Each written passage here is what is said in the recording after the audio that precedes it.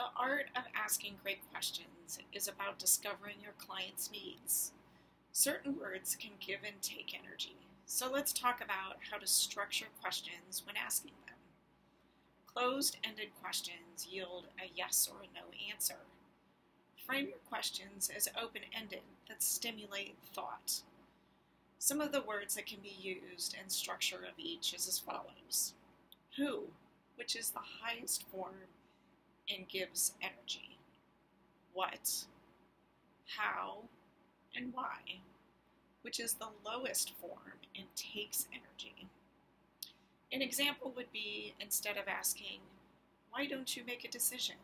Ask, how do you feel about your options? Or, who are you considering when it comes to making a decision? If you're looking for a way to set yourself apart in the industry, perfect the art of asking great questions. By doing so, you're helping your clients self-discover why they hired you in the first place.